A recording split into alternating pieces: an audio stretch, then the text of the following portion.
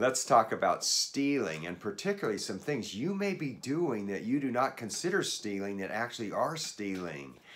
I gave pastoral counseling to adult and teen challenge students for about 8 years, and one of the things that surprised me was the amount of times that stealing came up in our conversations. Many times they had stolen, say, from a thrift store that they worked at, and they were confessing it to me, and sometimes hoping that that would be enough and they wouldn't have to tell full-time staff about it. And I would always encourage them, come completely clean. Let them know, and whatever consequences or disciplines that might come your way, accept that as from the hand of the Lord. Keep a clear conscience as much as possible.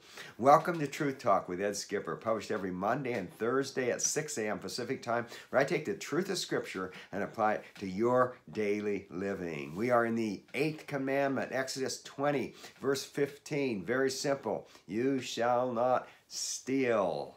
Stealing is related to the 10th commandment on coveting. We see, we desire, and we take.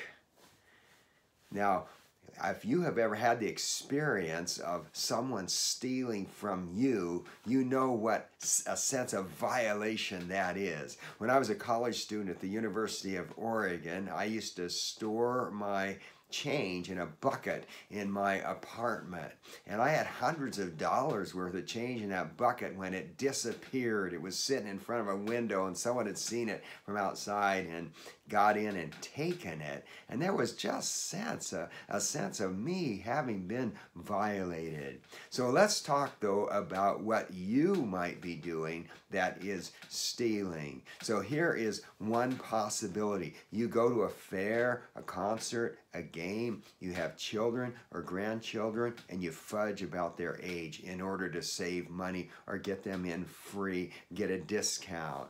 Another thing would be that you steal ideas, you plagiarize.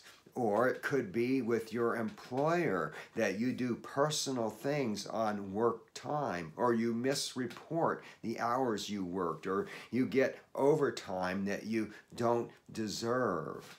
Or it could be that you are subscribing to a service, maybe a television or movie or music or some online service, using another password from someone else who's subscribing, and you yourself are not paying for that subscription like you ought to be.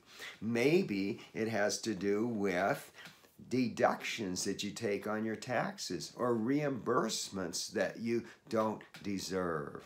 So we want to be people of integrity. Why? Because Jesus Christ, if you are a believer in the Lord Jesus Christ, you are forgiven by Him. You're in right standing with Him. You have a relationship with Him that is intimate and that will last forever. And out of gratitude for that, you want to be a person of full integrity. I did a funeral one time for a gentleman, and their family was very proud of him because he was a man of integrity. And one of the examples they gave was he used to do metal detecting work, and one day he found a ring that was a championship football ring and was convinced that that would be valuable to the person who lost it. He went to extreme measures to track down the owner of that ring, putting an ad in the paper and so forth. And the family was saying, here's an example of this man of integrity whom we have loved.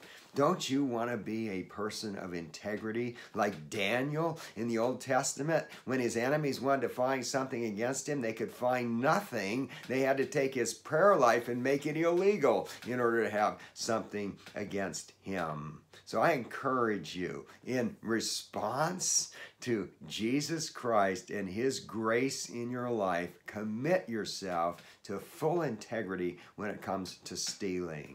Hey, if Truth Talk is valuable to you, make sure you like this video. If you are listening to the podcast, I'd appreciate it if you would give it a rating, and stay tuned for Monday's episode, because we're going to talk about excuses that we give to justify stealing. And until next time, may you be fully committed to being a person of integrity, especially when it comes to stealing.